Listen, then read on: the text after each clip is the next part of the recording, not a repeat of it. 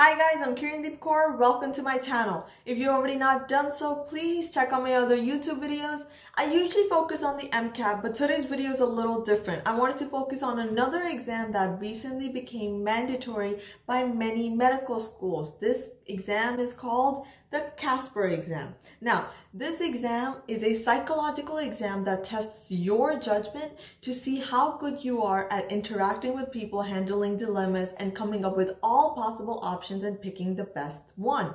Now, I'm here to go over everything you need to know about the CASPer exam.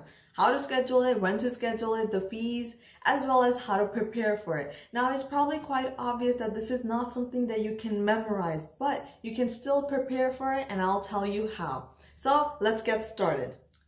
Alright, so before I go into how to prepare for this exam, I'm going to go over the technical stuff. This exam is 60 to 90 minutes. You will be taking it wherever you want to take it. You just need access to Wi-Fi, a laptop, a PC, whether it's a quiet place or wherever you're comfortable taking it. Just remember that you will be playing videos because some of the questions are video based. So it has to be a place where either you can play the video out loud or you can put on headphones, whatever it is that you're comfortable with. Pick a place with Wi-Fi, a laptop, somewhere that you can listen to videos. That being said, there will be a 15-minute optional break. I personally recommend taking that break because it is a lot of typing. You will be given 12 different scenarios.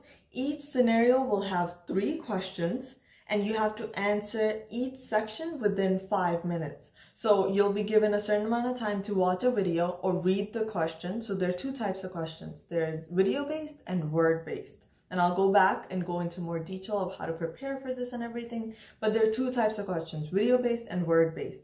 You'll be given a separate time to go over your question, and then you'll be given only 5 minutes to answer 3 questions. So you'll be doing a lot of typing within this time. So I highly recommend taking that 15-minute break. If you're a fast typer and you're comfortable doing it, you don't have to take it. I personally took it. Now, going on to how this exam is graded, well, each section, the 12 scenarios that you're given, are graded by a different person. So it's not one person grading each section. It's going to be separate people, and these people are trained in a way that they know that you're under a time constraint. So if you look at other resources or even the CASPer website, it's usually said that if you're not able to get through all 3 questions within the 5 questions, it's okay because they understand that you're under a time constraint. But I personally would recommend try to get through all 3 questions. Before you take the exam, maybe practice typing if you think you're a slow typer. But in general, the questions are designed in a way that you should be able to get through all 3 within 5 minutes. But let's say you don't and you skip 1 or 2 questions. It's said that it's alright. I mean, there's really no way of knowing because scores are never given out. So even though I took the exam and I sat through it and everything, I don't really know how I did. So I'm just basing this all on my experience as well as what I found online, my research, as well as the CASPer website. So it's said that it's okay if you miss a question or 2 and you're not able to get through it. I personally think that it just makes sense to be able to answer all questions to get the best score possible. So before I show you the website and how to schedule your exam, how to pick the date and everything, I'm just going to let you know that this exam is required by many MD as well as DO schools. You can send the same score automatically to all schools at once. There is a fees for it. Each school is $12. Once you've taken the exam, you will never know how you did. Your score will automatically be sent to every school that you selected.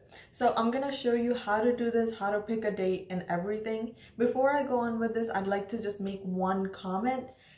So without a CASPer score, your application will not be looked at. So if you're currently going through the process of applying to medical schools and you know that your school requires a CASPer score, I'd recommend trying to take this exam as soon as possible because you don't want your application to be late just because of this score. So just keep this in mind. Let's take a look at the website. So just look up the CASPer website. You can just look it up, type it up, CASPer test. Go to the home page and you'll see everything that you need to know about the exam. But if you want to schedule it and learn when to schedule it, just go on date and fees. Here they'll go over how to create an account. You need 3 things. You need a government ID, an email, and a working webcam. And remember that in one cycle, you can only take this exam once. So you're not allowed to take it more than once like the MCAT, and there are no refunds. So you can click on browse test dates and time, pick where you're from. So for me, it's United States. Then you can pick what you're taking the exam for, so MD or DO schools, and the same score to both if you're applying to both. And then you just pick which schools you want to send the score to. Once you've taken the exam and they grade it, they'll automatically send it, and you don't have to worry about anything once you've paid in this process. So as you can see, I just picked a random school and it tells me the last possible test date available for the school. Now be aware that if you're applying to more than one, the date will change and will be impacted. So let's say, see, now it's December 1st. If I was to pick another school, it would change. See, now it's October 13th. So be careful and try to take the exam as early as possible. So few dates have already passed for the 2020 and the 2021 cycle, but the earliest date now you can take is June 4th. Also keep in mind, leave yourself enough time to prepare for the exam.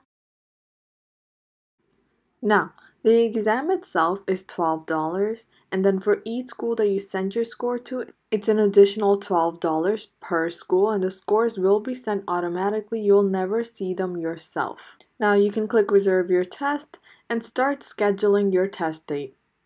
Now, before we jump into how to tackle the CASPer questions, I just want to go over a few key points that you probably are going to come across while you're trying to prepare for this exam. So I've already told you that it's 60 to 90 minutes. There's an optional 15-minute break. You will be typing out all of your answers. There are going to be 12 sections. Each section is going to have 3 questions. There are going to be 2 types of questions, video-based and word-based. The video-based will introduce you to some sort of situation that's occurring, whether it's between a group of friends or it's with a patient or whatever it is. You're going to be given some sort of scenario and be asked to answer 3 questions based off of that video. You will not be allowed to re-watch that video and will be shown all 3 questions simultaneously. So one trick that I personally learned when I was taking the exam, you want to read through all 3 questions because I feel like it guides your answer. So the answer to your first question should be something sort of leading to question 2 and 3. So I would recommend reading through all 3 questions. Like I said, answer all 3 questions. And let's say you're typing and you run out of time and you're mid-sentence. It's okay. Again, the people who are scoring these exams are trained in a way to ignore that fragmented sentence. They don't include that in your answer. They just kind of ignore it. Now, another thing, spelling and grammar do not count. That's a big major thing that really, I was like, thank God, because I'm not good at spelling, especially under time constraint, and you do not have to worry about it. Now, that doesn't mean that's incoherent. It should still sound like English, but it's okay if you have spelling errors and grammar mistakes here and there. But try to make it sound as nice as possible to get your point across, of course. Now, in order to prepare for this exams, there are a couple of things you can do. You can watch a YouTube video like you're watching right now. I will be making one more in depth as to how to tackle individual questions, especially the 4 that are given on the website itself. But in addition to that, when you sign up to take the CASPer exam, you will be offered a practice exam. So I logged in for you guys. As you can see, I already took the exam. I took it a little late in my opinion, but I just wanted to show you. They give you sample exams. Now they have 2 up. Take advantage of them. You can just go on, and as you can see that there are 12 sections. It has the break. So it's pretty much exactly how the real exam would be. So please take advantage of this. So whether that's the day before or the day of, whenever you get a chance, I highly recommend you taking advantage of that. That practice exam will be exactly the same format and timing like the CASPer exam. It will give you video-based questions. It will give you word-based questions, even though you will not get a score and they won't tell you how you did or if you answer the questions the way they expected you to. It's still a good practice exam because it will be timed and you'll get an idea of how fast to type, how fast to go through the question, what to think of when you're doing it, and just get an idea of what to expect when you're sitting for the exam. Now, in terms of the two types of questions that come, which I kind of briefly went over before too, the video based, it's going to be a scenario that's going to be acted out for you. So they're going to show you something that's happening and it's going to end with a question. So let's say there are three friends in some sort of dilemma and they're going to ask at the end, how do we solve this dilemma? For word-based questions, it's a little different because they require you to refer to your own life.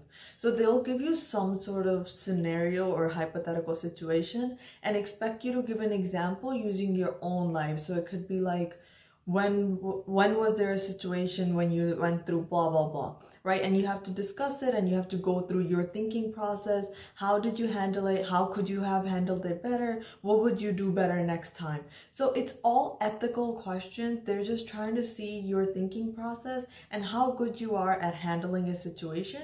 So in other words, how good are you at problem solving? Now, just to wrap it up, I'm going to give a brief summary of everything that we went over. This is an exam that you take at your own time, where you schedule it whenever you want to and you take it at home or wherever you want to. You need to have Wi-Fi, you need to have webcam. The test is $12 itself and $12 for each school that you want to send it to. You will never see your score. The scores will be automatically sent to your schools. The test does not require proper grammar or spellings. You can write in full sentences or bullets, whatever you want, as long as you're answering the question. There are 12 sections to each exam. Each section has its own scenario. For each, you have 3 questions. 3 questions have to be answered in 5 minutes. Now, if you want to prepare for this exam, there is a practice exam that the website gives you. Please take advantage of that. Take it seriously. Consider the 15-minute optional break. If you see that you're not that fast at typing or you're taking too long to think, practice more questions. I will be making another video as to how to tackle each question given on the CASPer exam. I will go into details of how to break down the question and how to exactly organize your answer so you're able to hit everything that they're looking for. So stay tuned, check out my other YouTube videos. If there is a question that I didn't answer in this video, please let me know through the comments below, or any kind of future topics that you'd like me to cover, please let me know through the comments, or you can always DM me through my IG account. And before you go, please don't forget to like, subscribe, and hit the bell.